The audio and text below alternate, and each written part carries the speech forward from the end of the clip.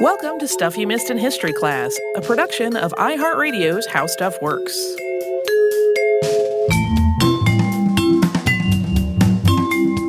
Hello and welcome to the podcast. I'm Holly Fry. And I'm Tracy V. Wilson. And today's topic is one I've actually been wanting to do for a little bit because it is the woman who really started the idea of celebrity trainers. And she also cemented the idea that Hollywood's beauties were aspirational figures for the average woman to try to achieve similar looks, there's a whole bundle of psychology to discuss there, but that is not a history podcast. That's a different podcast. There's some baggage. A lot of baggage. Yeah, there's a ton of baggage. And it's fascinating as we go through her story. You will hear a lot of things and practices and ideas that are very commonplace today, but were not at the time at all. She is a mix of kind of interesting and trailblazing and also there's some cringing. We'll talk. You'll hear about the cringy parts. Her name was Sylvia Olbach. You will see that spelled two different ways, sometimes with two L's and sometimes with one. And the reason is that she almost never used her last name. She went by Sylvia or Sylvia of Hollywood or Madam Sylvia. But in anything, even her books are written as Sylvia of Hollywood. You never see her actual name appear in them. Yeah. I also saw some places where it was spelled with an E instead of an A. So it's kind of all over the place. Yeah. And in the 1920s and 1930s, she became a star in her own right, known for shaping up starlets to get them screen ready. And heads up, obviously, this episode is going to be talking about things like body image and weight loss in ways that are in some ways completely sensible, and in others, utterly ludicrous and really dangerous and unhealthy. So if that's a sensitive topic for you, just know that going in. Additionally, Sylvia was known to be really harsh and direct in her criticism of people's bodies. So that is a whole other angle. If hearing people be very mean to other people is problematic, this might not be the episode you want to hang out with. Yeah. Because she could be really harsh. One of the few photos of her that you can find on the internet is literally of her preparing to hit someone because they're slouching. Yes. I have the book that photo appeared in. She's showing how you should teach your friends to do it. Well, oh, great. Because her idea is that, we don't talk about this a lot later, so I can say it now. A lot of her books where she's talking about things that she would do as a trainer, she wants people to have a workout partner so they can do some of the stretches together and stuff, but also can hit each other in the back when they're not exhibiting good posture. Great. Like I said, it's a mixed bag. She was born Sylvia Waller in 1881 in Oslo, Norway, to an opera singer mother and an artist father. Her grandparents were her primary caregivers, in part because her parents both had really demanding careers, but also because she lost her mother when she was still a girl. Her mother, Emily, died in 1891 when Sylvia was 10, and then Sylvia claimed in interviews that her family referred to her as an ugly duckling, and that really catalyzed her interest in beauty. Yeah, we should also say, and we talk about this a little, that Sylvia is also a little bit tricky because she crafted her persona very carefully in the media. So we don't know how much of the things she said about her life previous to becoming a well-known figure in the United States are true versus how many are kind of crafted to develop that persona. So we don't know if they really called her an ugly duckling, but that's what she said. As a young woman in the 1890s, Sylvia, against the wishes of her father, decided to pursue nursing as a career. I had read at one point that she had wanted to be a doctor, but that was not an avenue open to her. She claimed later on, when she was recounting her life, to have studied under a Dr. Ulrich in Copenhagen. But there is a little bit of fuzziness about whether she actually took any medical courses while she was there. She did learn massage during this time and would describe what she learned as a sort of medical massage, manipulating the body for medical purposes. To be clear, the mid to late 1800s were a time when massage was being integrated into an approach to wellness that involved massage and calisthenics as a way to improve your digestion and mood and fatigue, among other things, similarly to how a lot of folks talk about massage today. So it's really not especially unusual that Sylvia would talk about this link between massage and medicine. We just don't have any hard evidence that she had actual medical training. Yeah, and in the parts of Europe where she lived was where this whole idea of massage and wellness being linked and also physical activity was really getting sort of the most interest and research. Yeah. So she was kind of in the hotbed for that to be a very real discussion she would have been a part of, or at least had access to. Yeah. As a former massage therapist, I will also say it was a lot more common to call massage therapists masseuses at the time, which will come up later on in the episode. Yeah. It's an interesting thing. I was looking up usage of that word, and a lot of people still use it, but other people find it not so good. I used it in her case because she used it about herself. Right. And sometime in the late 1890s, while she was doing these studies, Sylvia met a man named Andrew Ulbach, and the two were married.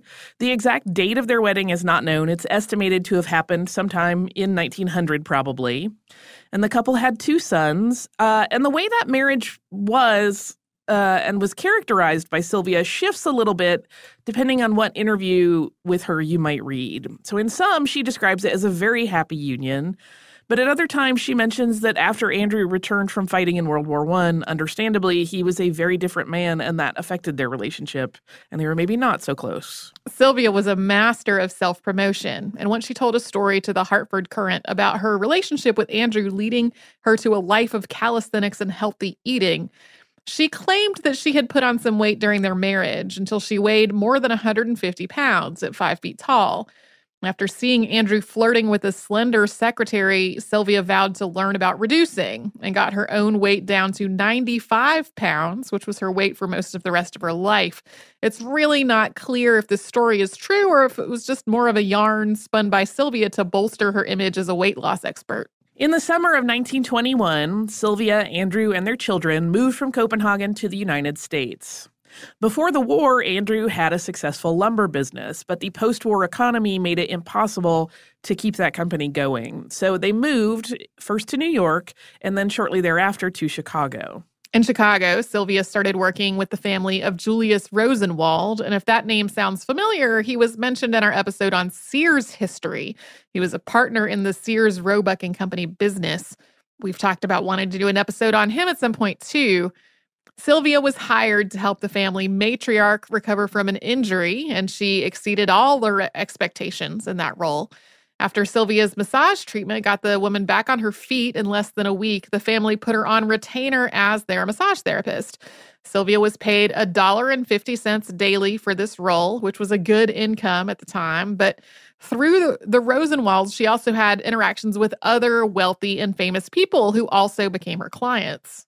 Yeah, their grandmother had apparently hurt one or both of her kneecaps when she fell, so she'd had a lot of difficulty walking, and Sylvia apparently appeared as a miracle worker to them.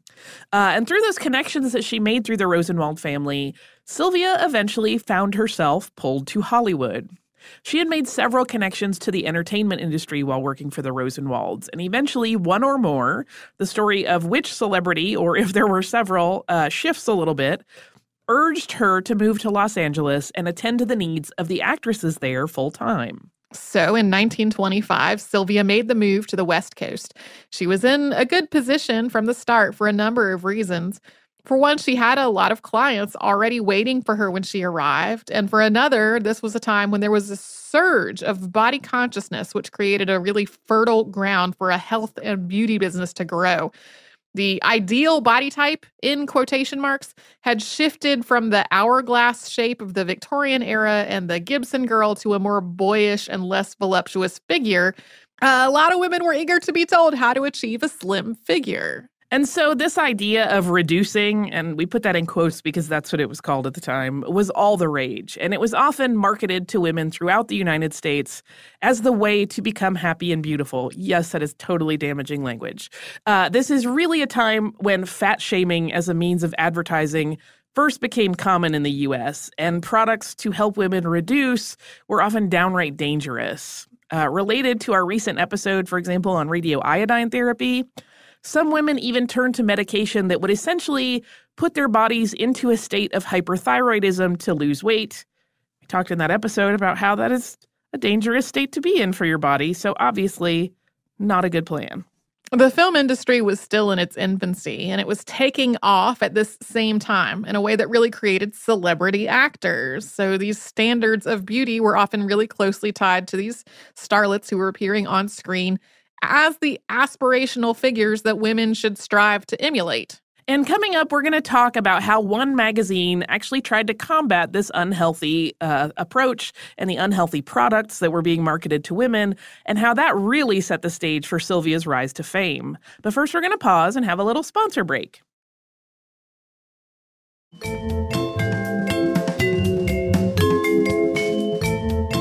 Just as quickly as these false claim weight loss products became regularly advertised, the American Medical Association denounced them as both fake and dangerous hogwash. Photoplay magazine, one of the most popular film periodicals of the time, ran a 3-part expose on what was called reducomania, titled Wholesale Murder and Suicide, which opened with the line, quote, "In their efforts to reduce, thousands of American women are ruining their health and preparing their bodies for tuberculosis and other diseases by lowering their resistance." The preface to this article made the magazine's strong stance on this matter really clear. It said, quote, "Photoplay magazine refuses to admit to its advertising columns any internal reducing preparations or questionable methods. Photoplay is going to fight to the end to force these dangerous preparations from the market. Why is the sale of mind and body wrecking drugs prohibited and the sale of dangerous reducing nostrums permitted? After its investigation and exposure of reduction drugs is completed, Photoplay believes that national action will be necessary. Medical quacks must be prevented from killing American women, and American women must be prevented from committing suicide in the pursuit of fashion." And that series, written by a fairly well-known journalist at the time, Catherine Brody, discussed the use of thyroid treatment as a weight loss aid, women who developed mental health disorders as a result of their anxiety related to their bodies, and it even talked about the death of actress Barbara Lamar as it built its case against the dangerous claims of the medical quacks that it sought to expose. She had died not long before this article from, I believe, a heart failure, which is how it was publicized, but really she had been doing some very foolish things, trying to become incredibly thin. That article also stated pretty clearly that there is no such thing as an ideal figure, but merely trends that shift and lead to these problematic situations as reducomania as a craze. And this whole series concluded with exercise tips that were from a more sensible approach to fitness. It was like, maybe you should, if you want to be healthy, just eat well and take care of your body and don't worry about what people say it should look like. As the discussion played out in papers and magazines, the concept of a diet and exercise regimen that was meant to achieve a slim look rather than using a pill or a cream started to take shape, and enter Sylvia Olbeck. Sylvia was essentially already doing similar work to what Photoplay and other journals were touting as a more reasonable approach to health and beauty. She had developed a 3-part approach to health and beauty that combined a healthy diet, exercise, and massage. From the mid-1920s on, Sylvia was working with clients both in her home in Los Angeles and in their homes. She would go over what they were eating, give them massages, and teach them exercises to get and keep them in shape for their on-screen work. And this is still an industry. She was a trailblazer in this regard. And as she built a clientele and a reputation for getting results, she emerged as something of a celebrity in her own right. She started fielding requests for interviews to give advice and tips to magazine readers that would mirror the work that she was doing with celebrity clients. Yeah, this really was where her career exploded. One of those celebrities that she worked with, incidentally, was Mae Murray, who we mentioned in our donut episode. Murray was the one that's given credit for inventing dunking by accidentally dropping a donut in her coffee. But she had hired Sylvia to go with her on her vaudeville tour starting in September of 1927. In April 1928, so just a few months later, their business relationship had fallen apart, and eventually they went to court. Olbeck said that the actress had failed to pay her and sued Murray for her unpaid wages. And the court found in Olbeck's favor, and she won $2,000. She also swore off exclusive contracts after that. That desire to stay away from becoming one star's exclusive masseuse and advisor was just almost instantly problematic.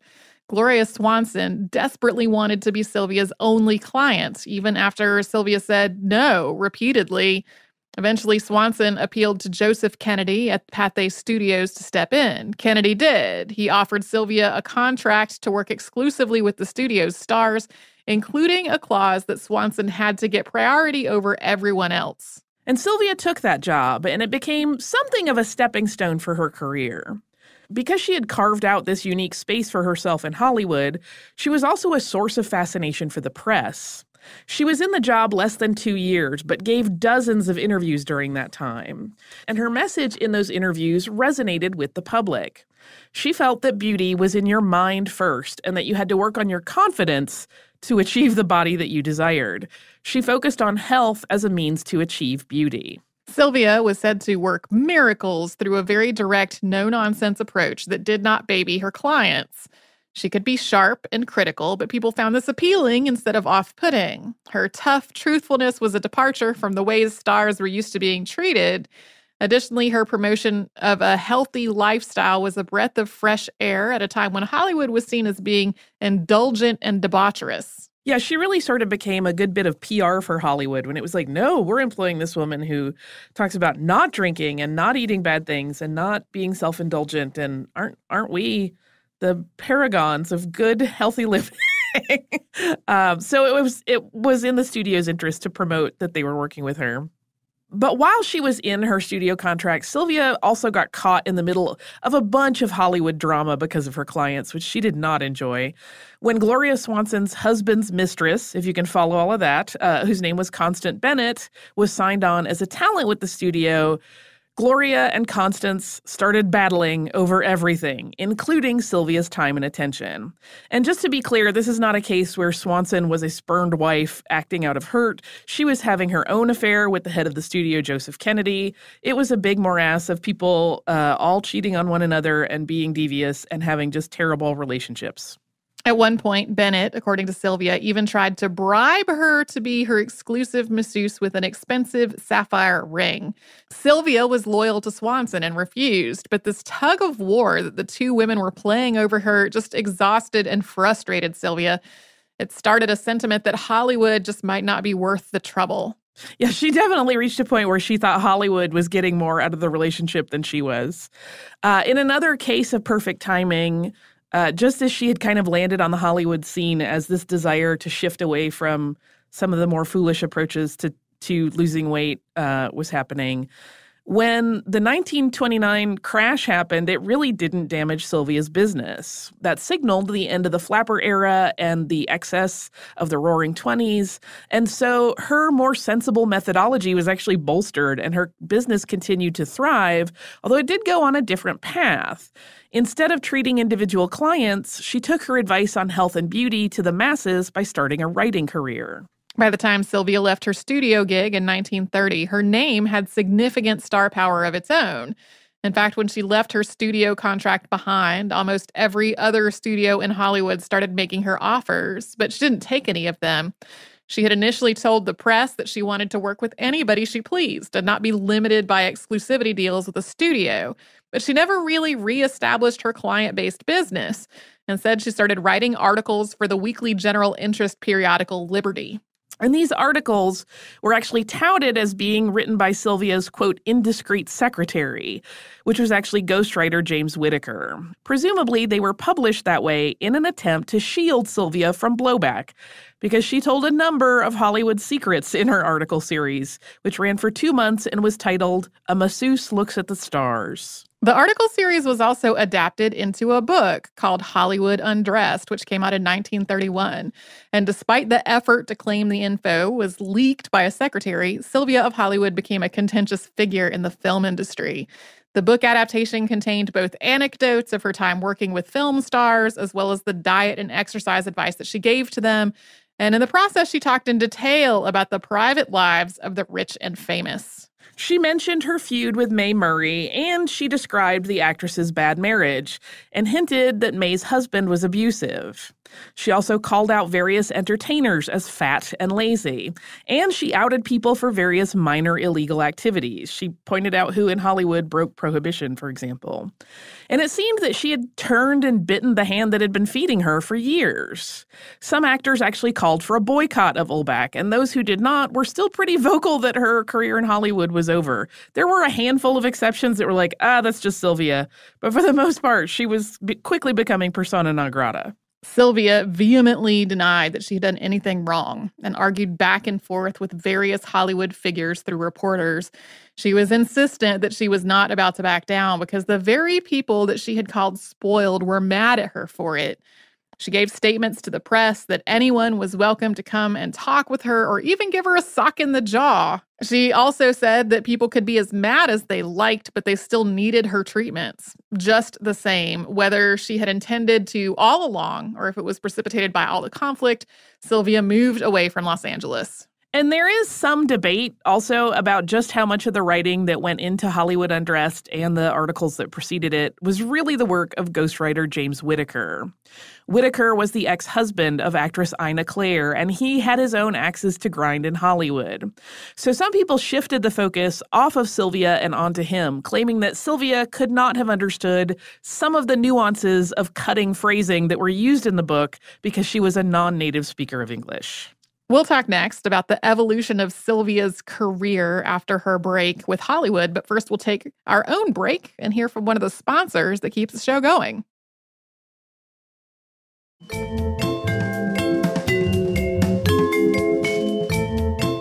It turned out that Sylvia spilling Hollywood gossip was actually a pretty brilliant business move.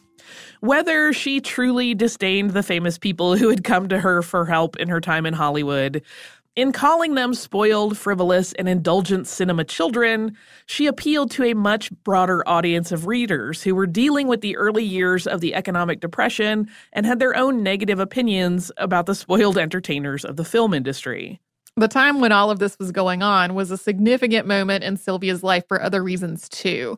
When she left Hollywood to move to New York, she did so alone. Her husband, Andrew, and their 2 sons, who were adults at this point, all stayed in L.A. Yeah, her sons were both working in the entertainment industry, not as actors, but in various other roles. And Sylvia's life in New York involved a lot of efforts in different areas. She made appearances at department stores to talk about health and beauty, and she had started a line of cosmetics, with which Andrew was basically running that part of the business, and so she would go and promote those cosmetics in stores.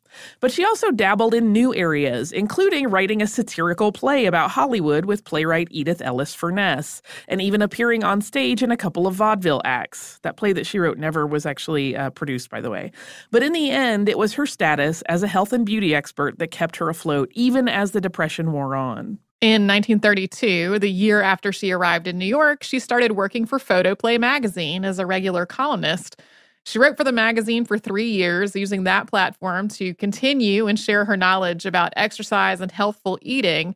And it's interesting to note that even as she advised women on how to achieve the figure they desired, she tended to focus it on women making themselves happy. It was never about pleasing or catching a man. We have to note here, though, as we said at the top, there's some conflict, because even though she was insistent that there was no single ideal body type, she did insist that you had to be slim. So it is a little bit of a mixed bag. She was very clear that women had to get over the laziness of their bodies and minds if they wished to reduce. And she remained her very direct and sometimes quite harsh self. At one point, in response to reader questions, she didn't do like a direct reply, but she wrote in her article, "Either get some brains or stop reading my stories. I'm sick and tired of the silly questions a lot of you ask." Not the most nurturing approach. No. And this reminds me a little bit, I think it was about Annette Kellerman, who was the woman who made swimming a lot more accessible to other women, particularly mostly white women at the time, and how she also got into like some beauty tips as part of her thing. And it was like she would sort of simultaneously say, there's nothing wrong with you. It's society's expectations of you are what to blame. But at the same time, she would be sort of like, but here's how to meet those expectations, though. Right. Yeah. I feel like Sylvia, in some ways, invented the concept of the tough love trainer. She could be very, very harsh. She did make some interesting connections between physical wellness and mental wellness, though. Though sometimes that really turned out to be about how crying makes your skin puffy and unattractive. She was also a proponent of positivity and obviously hard work. And she told readers that these were just as valuable to being happy as any weight that they might lose. In 1932, after 31 years of marriage, Sylvia shocked her husband Andrew by asking for a divorce. While she had moved to New York alone, they had remained married and seemed to be pretty amicable at that point. It is always, of course, unclear what a relationship is truly like from the inside, and we don't know if there were troubles before this, but in the press at that point, Sylvia and Andrew had seemed very contented together. But once she was in New York, Sylvia met someone. That someone was actor Edward Leiter, who was 22 years younger than Sylvia and who really swept her off her feet. At the end of June 1932, Sylvia and Andrew were divorced in Mexico, and 3 days later, she married Leiter, who stayed with her for the rest of her life. As Sylvia continued to write, she still used her Hollywood experiences as material, even though she had left Hollywood behind. She wrote a series in which she used famous actresses as examples of different body types and advised readers on how to achieve a similar level of fitness. It was an early sort of synergistic journalism where photoplay could use this popular column to then promote the latest entertainment. It's kind of like its own little custom content studio going on. And in a later series, she wrote as though she were writing to celebrities to tell them what was wrong with them and how to fix it. These are, to me, troubling to read because she's basically like, here's what's wrong with you. She would tell an actress, for example, that her face was too fat and then outline a plan to address the issue of her critique. In 1932, Ulbach found herself in a new role, which was radio host. General Electric and Ralston sponsored the radio show Madame Sylvia of Hollywood. On each show, Sylvia recounted working with a specific celebrity, starting with the story of how any given woman came to be her client, usually at the urging of studio executives. These stories were played out as reenactments with actors. Sylvia herself only briefly appeared each week. Yeah, it would be like, here's what happened, and here's how I fixed it. Ta-da! Happy ending is that she was beautiful in this film. A second book by Sylvia was published in 1934. This one, titled No More Alibis, became a bestseller. And the opening chapter extols the virtues of a healthy lifestyle, and it is a mix of Sylvia's stern and direct manner. For example, she writes, quote, "Stop being lazy. Stop wishing for good looks when all you have to do is get them by making the effort." And it's also got a healthy dose of encouragement. For example, she writes, quote, "And believe me, I'm for you. I think every one of you who really tries is swell. The world is yours. Take it. It's your right." She lays out a very clear ideology in this text. People eat too much and, moreover, eat unhealthy foods and then don't get enough exercise. It's the same simple advice that a lot of trainers still give today. And she also touched on elements of mental health in the book, particularly noting that nervousness was a normal reaction to the demands of modern life. She wrote, "To be ambitious is fine, but there is such a thing as being eaten up with ambition." She recommended massage to counter nervousness and anxiety. That works for me. The massage part. Some of her advice is great. And the diet that Sylvia recommended for reducing in the book was fairly straightforward. It featured a breakfast of grapefruit or orange juice, black coffee, and Melba toast or rye wafers with honey, but no butter. Lunch was liquids only, tomato juice and a large bowl of clear vegetable soup with black coffee or tea with lemon to drink. No sugar, of course. For dinner, the woman seeking to reduce could have a fresh fruit cup, a lettuce and tomato salad sprinkled with parsley, a small portion of broiled or roasted meat, potato skins seasoned with a little salt only, and for dessert, gelatin, a baked apple, or stewed fruit, no sugar added. I would cry on this diet. There are some problems there. That was my weary sigh. Yeah. For the time, her ideology was that, no, I'm putting together a balanced menu, but we know a lot more about nutrition now. Yeah. And that not the same nutrition will work for every person, whereas she was pretty much like, do this, everybody. Yeah. Well, and even the whole idea, like, there are a lot of things that claim to be about nutrition, but are really about weight loss. Like, right. Yeah, 100%. Like, a lot of times people are marketed these things in a way that it makes it seem like it's the same thing when it's really not. There are also plenty of exercises aimed at reducing and in sculpting various parts of the body. In a lot of cases, massage is also prescribed to melt away the pounds. This whole book is full of quips like, "A fat back mars your figure and posture and makes people think you're older than you really are." There's also a chapter dedicated to the needs of people who need to put on weight. She also advises to have a friend give you a hard whack on the back if they see you slouching, which we talked about at the top of the show. Yeah. please don't any of my friends whack me on the back. Just tell me I'm slouching. I also just want to note that there's a difference between like you and a friend deciding to do something together to support each other and like policing your friend's behavior, which seems to be more her jam here. Yeah, I mean, I think she wants to be the person that polices your behavior. She does kind of make it like, you should have a friend do this stuff with you. But she wants to yell at you about your posture for sure. The second half of the 1930s saw a lot of activity in Sylvia's writing career, both in terms of volume and in terms of where it appeared.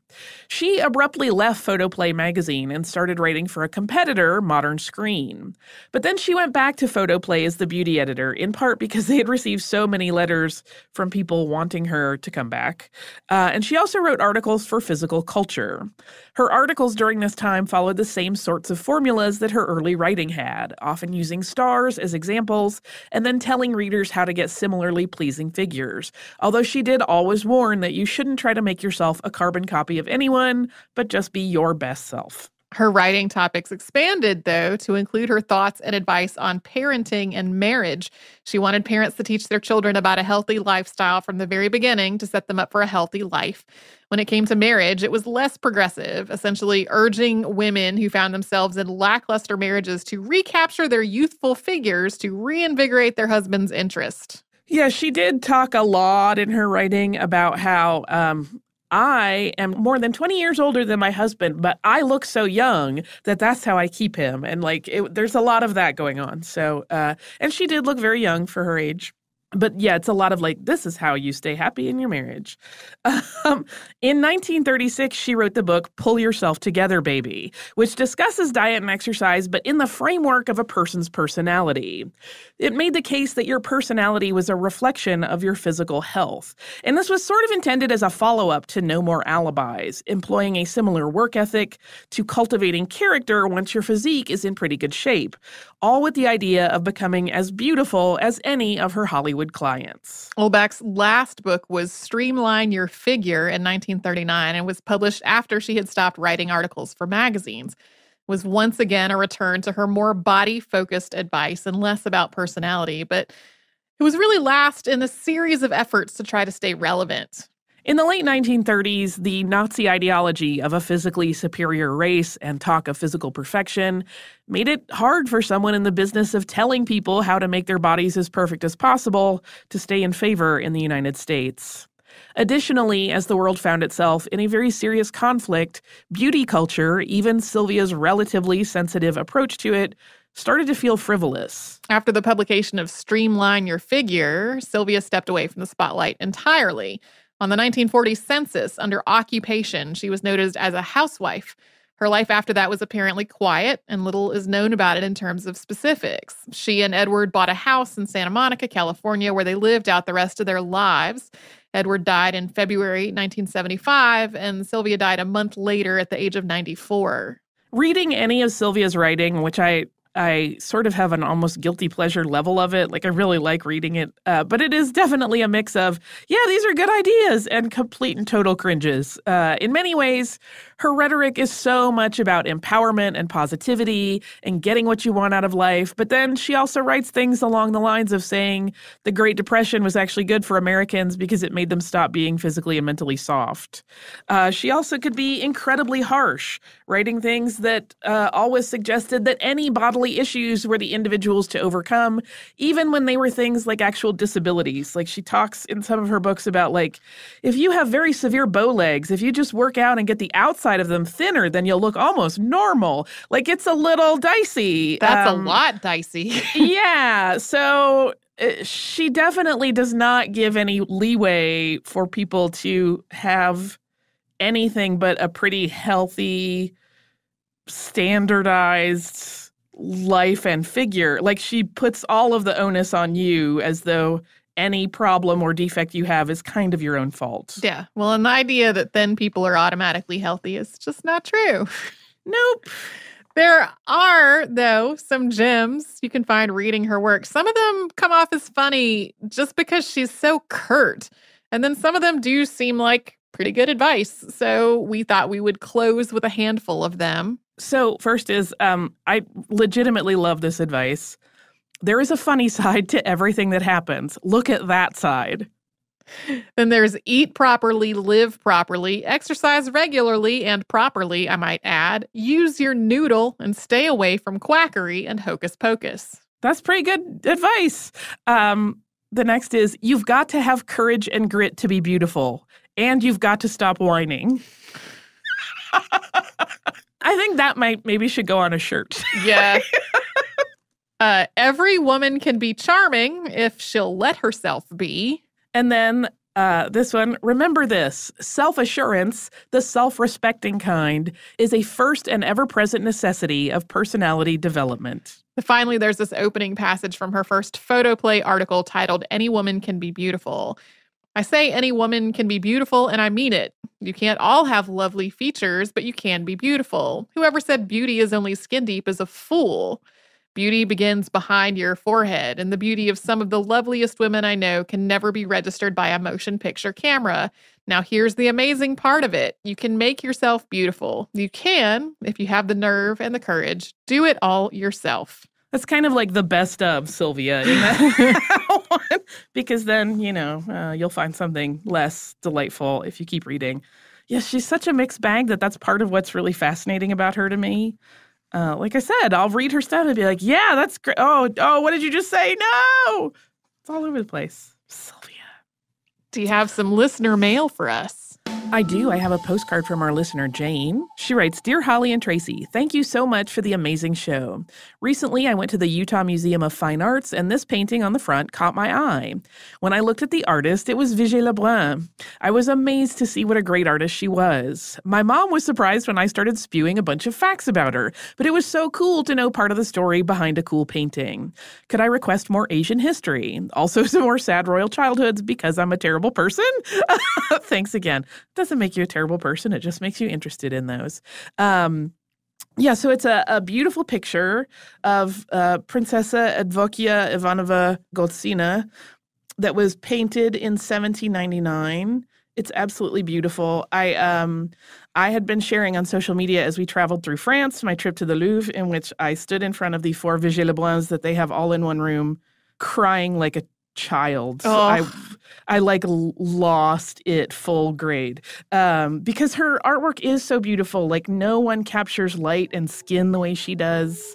I absolutely love it. So I'm always glad when anybody discovers a piece of art. Tracy and I have talked about it recently as well. If you would like to write to us, you should do that, whether that's about art or anything you would like. You can do that at historypodcast@howstuffworks.com. You can also find us everywhere on social media as Missed in History. MissedInHistory.com is also the website URL where you can come and find us and check out all of the episodes of the show that have ever existed, including show notes for any that Tracy and I have worked on together.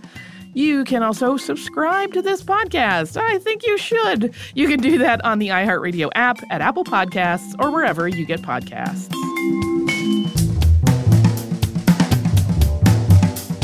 Stuff You Missed in History Class is a production of iHeartRadio's How Stuff Works. For more podcasts from iHeartRadio, visit the iHeartRadio app, Apple Podcasts, or wherever you listen to your favorite shows.